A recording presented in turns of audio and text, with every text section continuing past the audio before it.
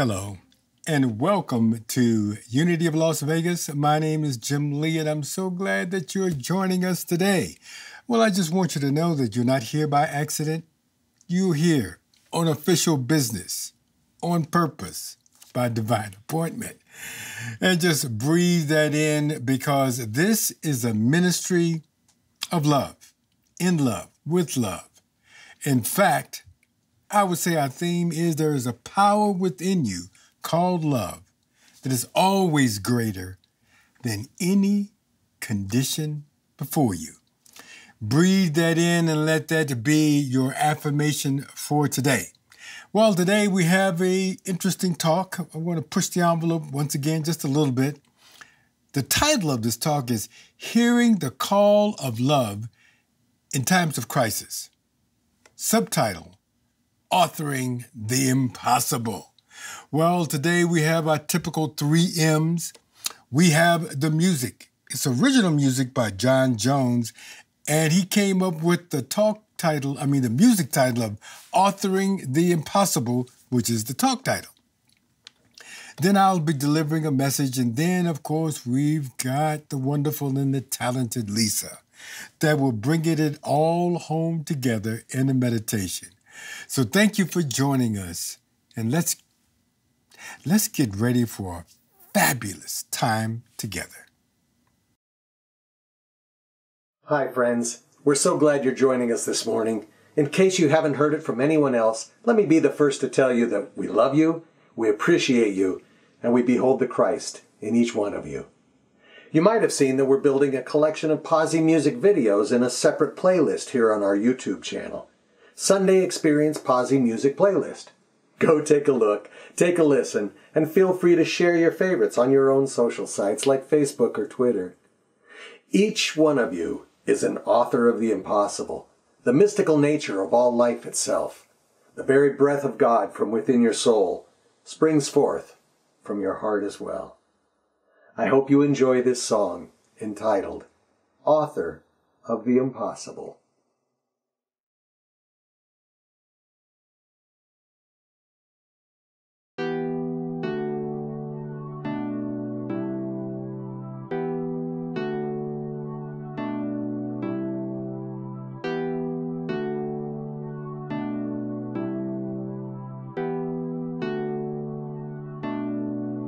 You are an author of the impossible, the living, breathing creation itself, the unseen realm from which the world will flow with the grace of spirit as well.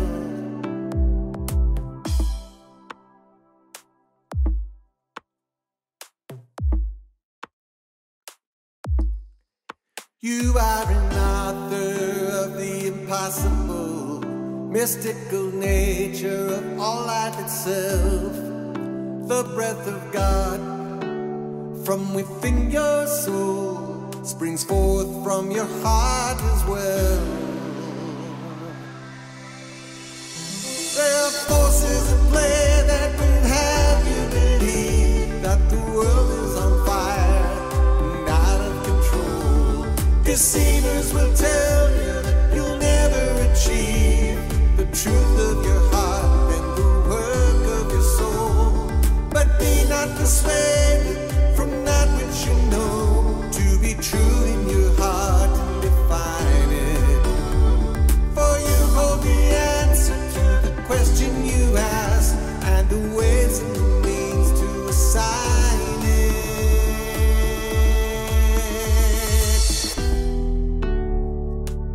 You are an author of the impossible, the living, breathing creation itself. You are an author of the impossible, the living, breathing creation itself, the unseen realm from which the world will flow with the grace of spirit as well. You are an author of the impossible, mystical nature of all life itself, the breath of God from within your soul springs forth from your heart as well. time to let go of the things in your life that no longer continue to serve. Like the anger of loss or the fear of the cost, that you won't stay ahead of the curve. The reality is that you're never alone, though many will tell you you're wrong. You're never separate from the source. You're the notes, the singer, the song.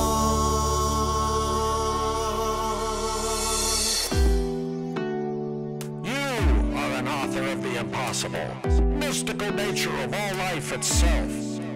You are an author of the impossible, the living, breathing creation itself, the unseen realm from which the world will flow, with the grace of spirit as well. You are an author of the impossible, mystical nature of all life itself, the breath of God from within your soul springs forth from your heart as well.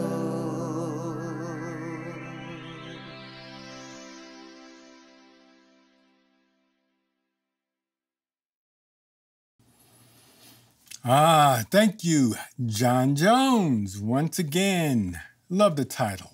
Authoring the Impossible. In fact, that's consistent with my talk title. Hearing the call of love in times of crisis, authoring the impossible. Yes, that's right. In times of crisis, I say that it's really a call for love, and something can happen that you didn't think was possible to happen. I'm going to call it the impossible. If we bring in love in times of crisis. A religious historian and someone that I'm just getting to know rather well recently, his name is Jeffrey Kripal. And he has this quote that I like, and it is my hope that mystical events become real-world invitations to become our own authors of the impossible. Yes, authors of the impossible. The impossible things can happen. I think it was like 1996. I'm in Brooklyn, New York, my first church summer in New York. Everything was going good, and I happened to do a wedding in July, but it happened to be one of the hottest weeks in New York. It was like 95 degrees. And I know, here in Las Vegas, you say 95 is nothing. But when it's 95 and 90% humidity, trust me, that's hot. Well, I got to the church, turned on the air conditioning, and everything was all set. The groom arrived a little early, and he was all set and ready to go along with his 6 groomsmen, and everything was good until we got the phone call said that the bride was going to be 45 minutes late. Well, that's no problem, except she was really an hour and a half late. In between time, the groom, along with his 6 groomsmen, during this period of time, decided that they were just going to relax. They pulled out the bottles of champagne that they had stored, and there is an interesting chemical transaction that took place. 1, when you have an empty stomach. 2, you put, I would say, liquid refreshments of alcohol in your stomach. And then the other thing, it's 95 degrees. Well, within a period of time, they were all wasted, but the groom was really gone. And at that time, wouldn't you know it, the bride arrives.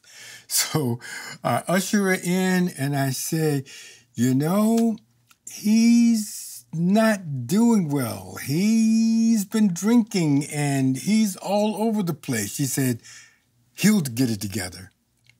And I'm thinking, I don't know about this. And so I said, okay, let's pray about it. And I said, I want you to send all your love to him.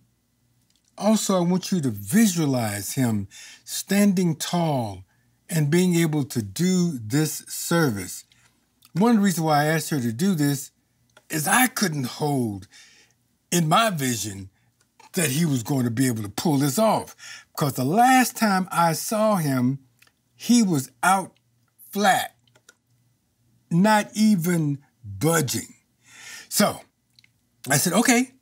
We prayed. I went back, and it was so interesting. His groomsmen were huddled around him. It reminded me, like in a boxing match, they're in the ring. The guy's in the corner, and he's got all the people working on him, fanning him, giving him water and all that. That's what they were doing to him. One guy was throwing water on him, drenching his face. Another person was trying to give him coffee, and another person was trying to pat him down. And then we stood him up. I said, can you see? He said, yeah, but he didn't have his eyes open. Well, can you walk? And he said, yes. He took one step and he threw up. I said, okay, this is not going to work. But I remembered now, she's saying she wants to do this wedding, and the place was packed. So I took a deep breath. All right, let's figure out how to do this. So the best man said, I am going to have right here a bag, a trash bag, and if he throws up, I'll catch it. I said, okay, this is what we're going to do. So we walked down the aisle. I have him on one arm, and I'm carrying him. The best man has him on the other arm, and so he's walking like this down the aisle. I have my Bible, and the best man has the garbage bag. So we're ready. So we finally get up to the altar, turn him around, and he's kind of wobbling. I said, you all right? And he said, yeah, I'm all right. And then the music came on. Dun, dun, dun, dun. The doors open, and all of a sudden, he stood up straight. All of a sudden, his eyes got clear. And I'm thinking, oh my goodness, this could work. But I'm still thinking, I don't know if this is possible. We still haven't got to the vows. When we got to the vows, he said everything clearly. And when he said, I do, the whole place erupted. Everybody knew that an impossible situation had turned into something possible. This was my Brooklyn wedding. Well, this is an indication that there's some things that science can't explain. There is this realm that we were called impossible, but is it really?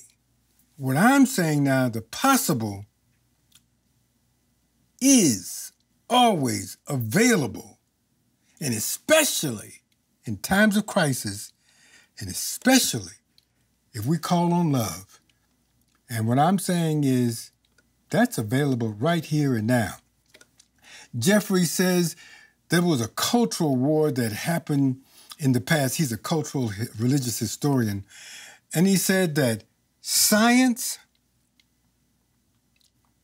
I would call it the church, and spiritualism were going at it at one particular time to see who would be in charge. Well, the church with its dogma and its rigid religious beliefs gave way to the spiritual movement, and the spiritual movement was really good, and the spiritualism, but also came out of that was a scientific movement that really analyzed everything, and it allowed us to really grow in what we are today.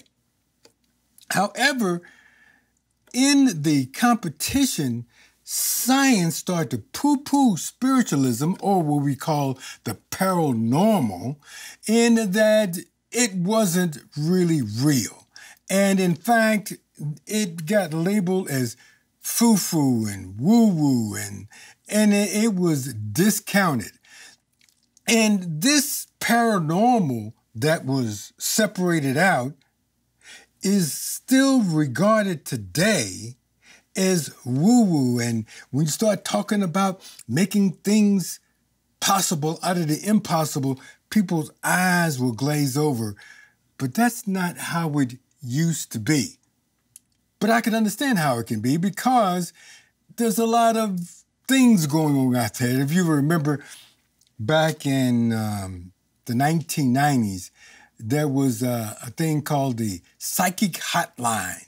And it was a lady by the name of Miss Cleo. Boy, they made a fortune. I don't know if she made the fortune, but the Psychic Hotline did.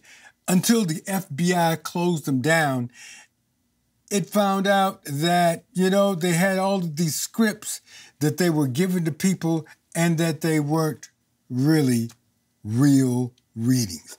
There's some charlatans out there, and what has happened is this paranormal, this impossibility consciousness that's out there has been poo-pooed and they've thrown out the baby with the bathwater.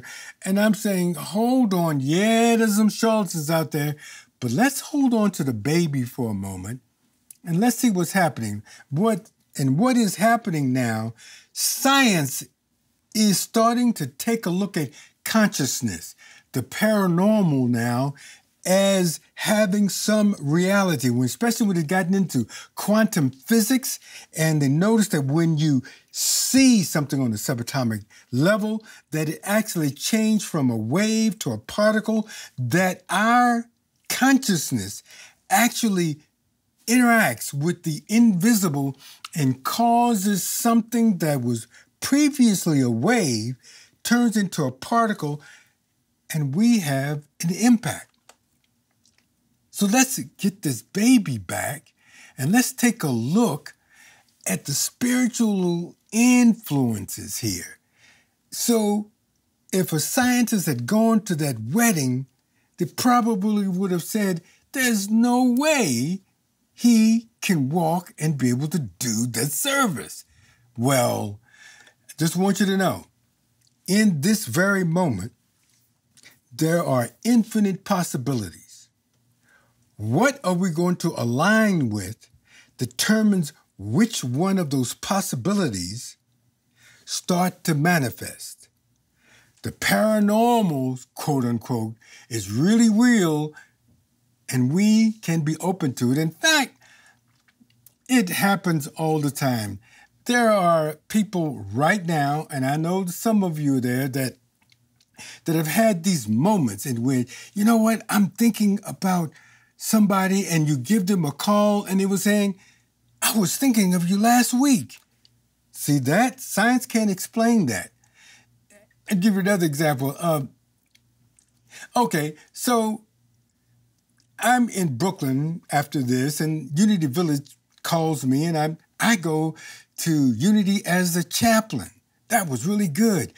And while I was there, Marianne Williamson came to Unity Village, and then that was really good. That would just happen a great, some people call it accident or a coincidence, and we meet, but then she takes me to Detroit, and then I become her associate minister. That was really good.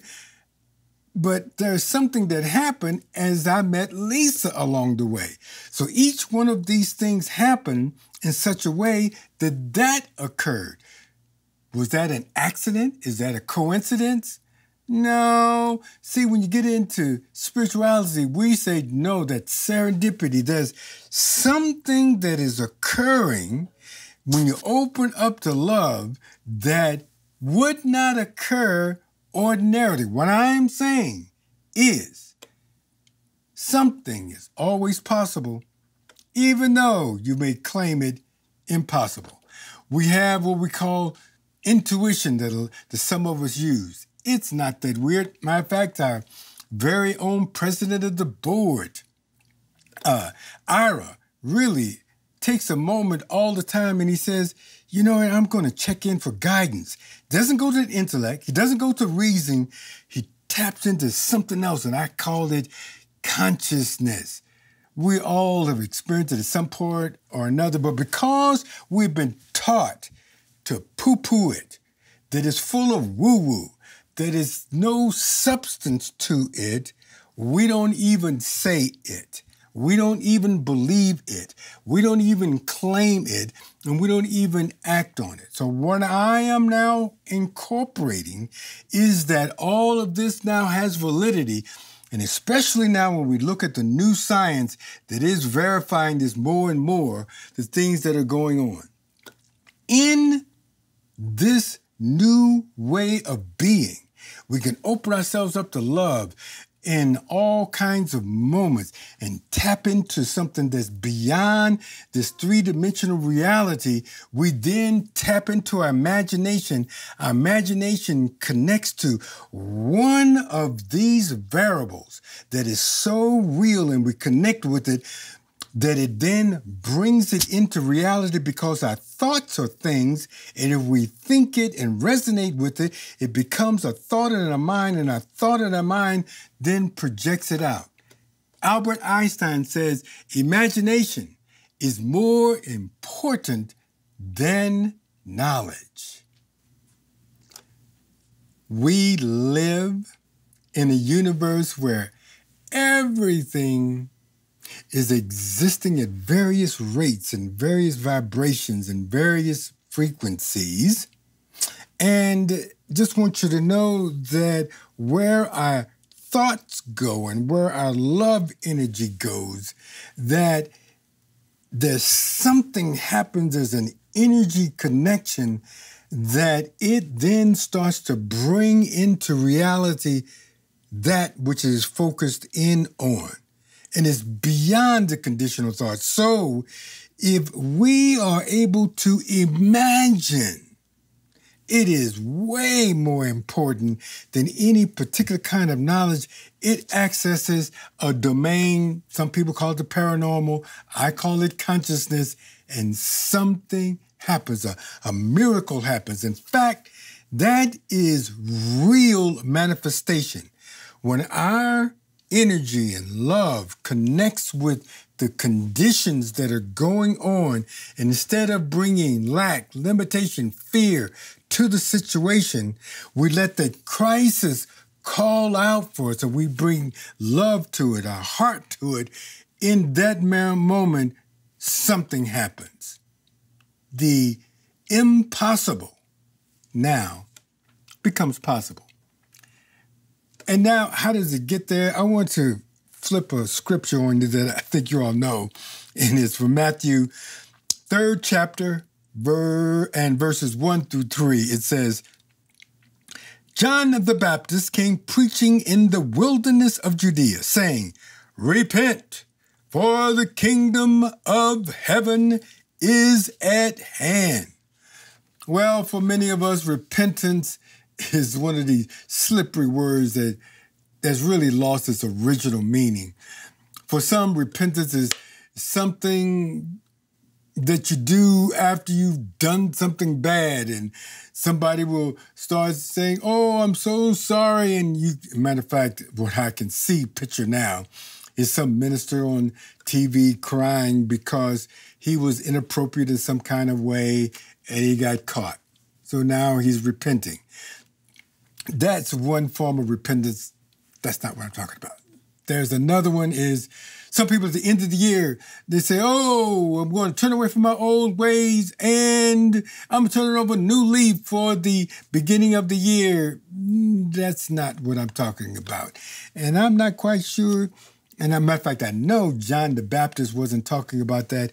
And in the book of Matthew, it really is taking a look at not only are we turning away, but repent is turning toward God, turning towards love, turning towards what is ready to emerge. It says the kingdom of heaven is at hand. So we're turning toward what is right now impossible, right now is invisible.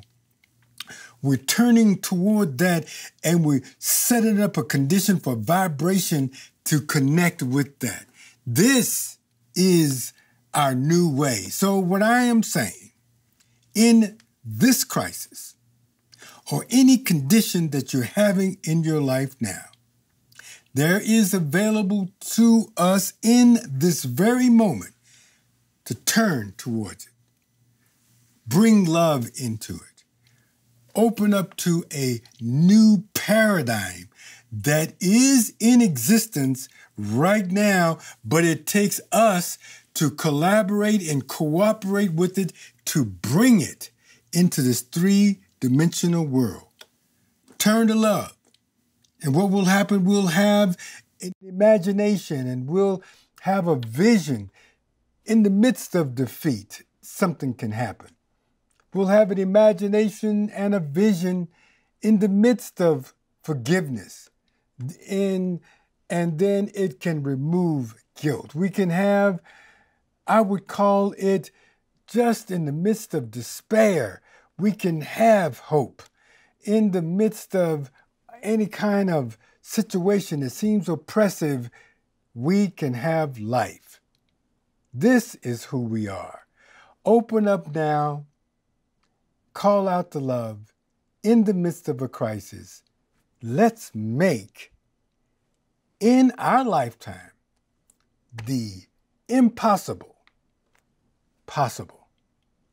Love is the way. And now Lisa will take us the rest of the way.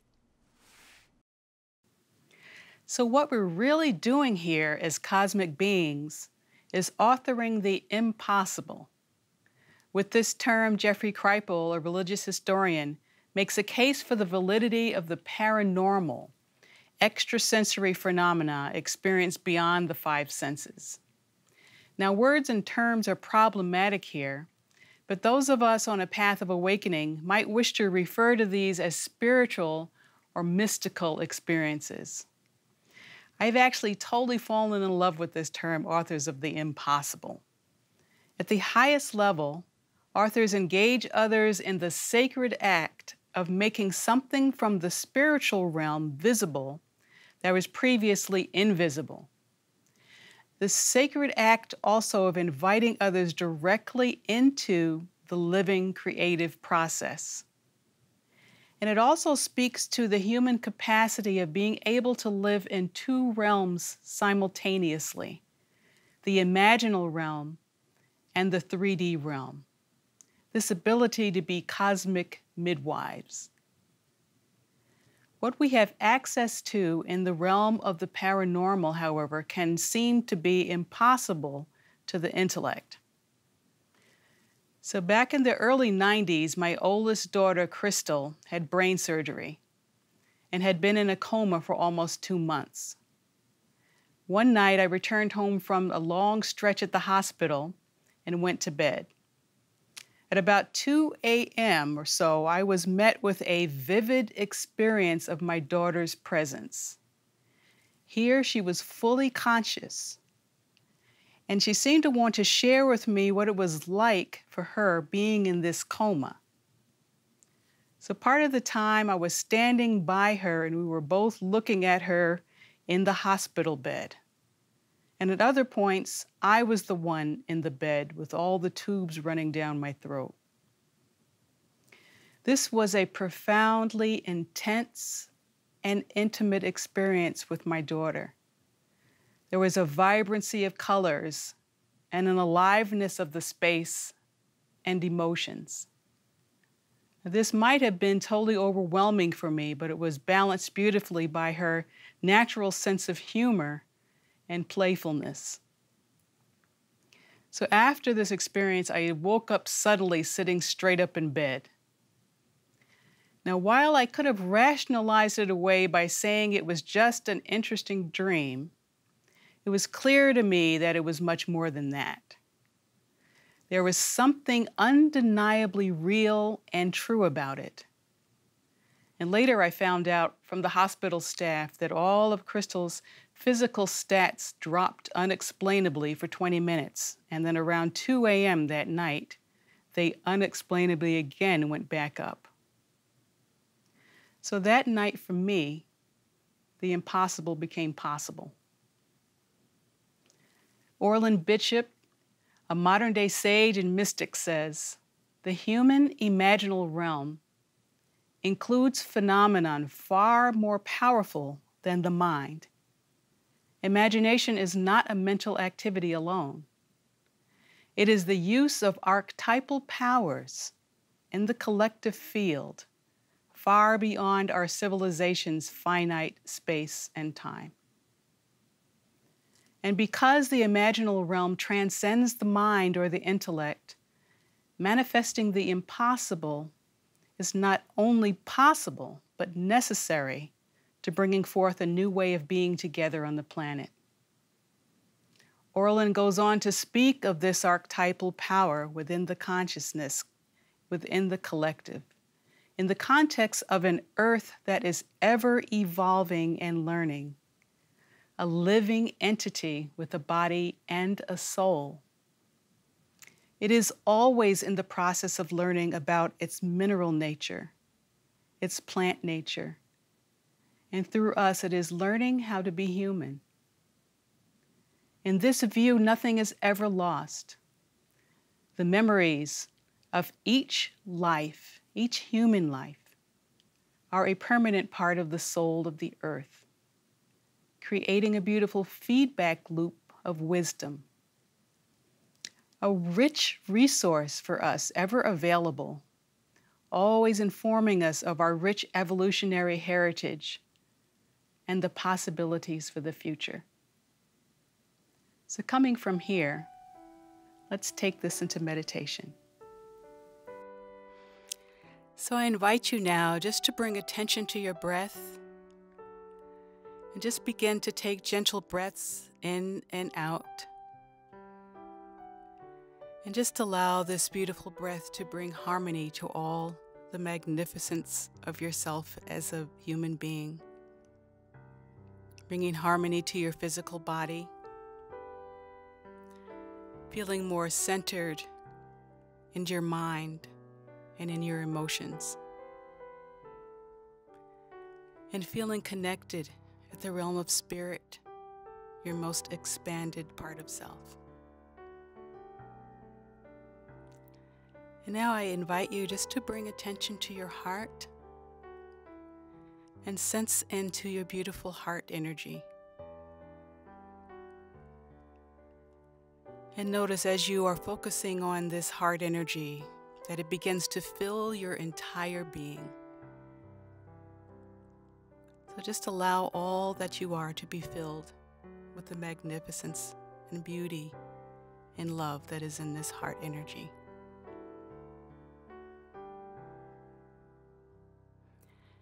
And now imagine this heart energy being enfolded by the heart of the earth, sensing into the magnificence of her heart energy, the largeness, the interpenetrating quality, the embracing quality. Sense into how it is permeating her being, her soul force.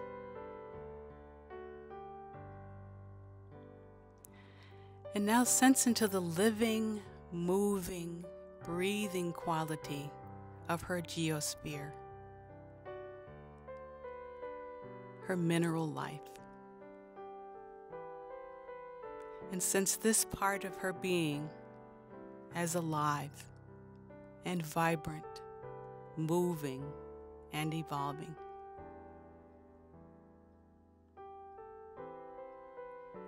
And now sense into the living, moving, breathing quality of her biosphere. The plants, the animals. And sensing into this part of her being as being part of the evolutionary impulse. Alive. Relationality. And now sense into the living, moving, breathing quality of her humanity. Of all the humans who have come before. all of their achievements, all of their shortcomings. Sense into how each aspect of being a human is held in her memory, in her heart memory, in the memory of her soul. And feel the fullness of the capacity of what it is to be a human being that is captured there. Sense into the past, the present, and the future of the magnificence of being human, alive in her soul.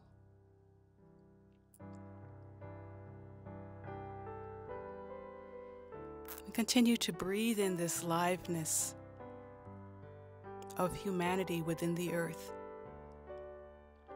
and the earth within humanity.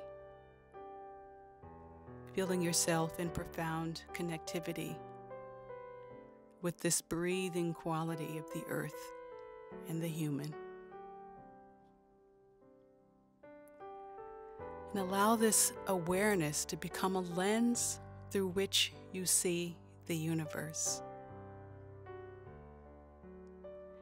Breathing in and out. And just take a moment now, through this particular lens of profound connectivity and wisdom, to add your blessing to the world and to the universe.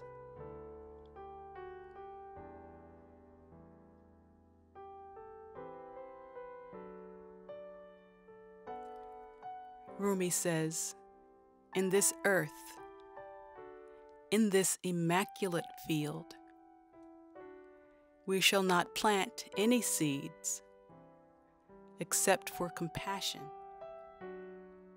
except for love." So in this moment, plant these beautiful seeds from your heart to the heart of the earth and the heart of the universe.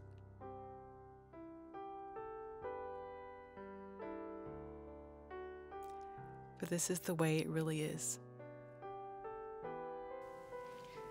Inside of this beautiful connectivity of the union of you and the earth and the universe, inside the magnificence of this heart energy, allow this to be your lens through which you bless everything that you look upon this week. Thank you for joining me in this magnificent vision. And so it is.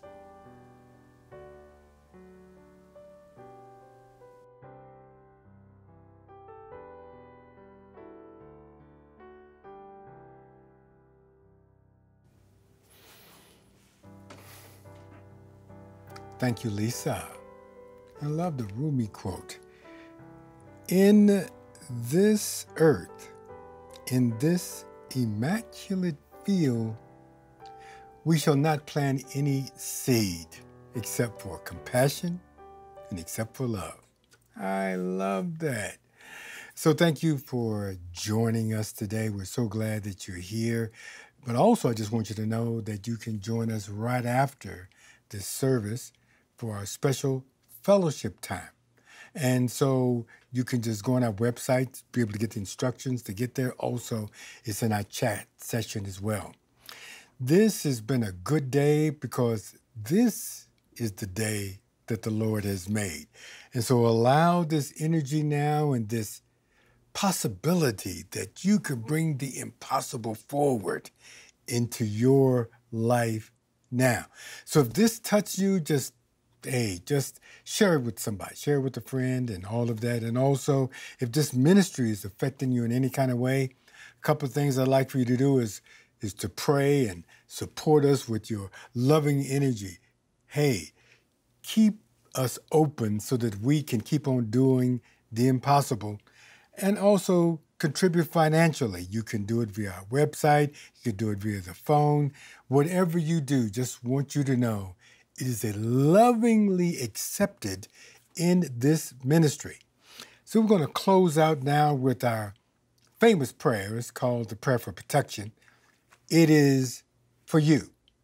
It is for your family and your friends.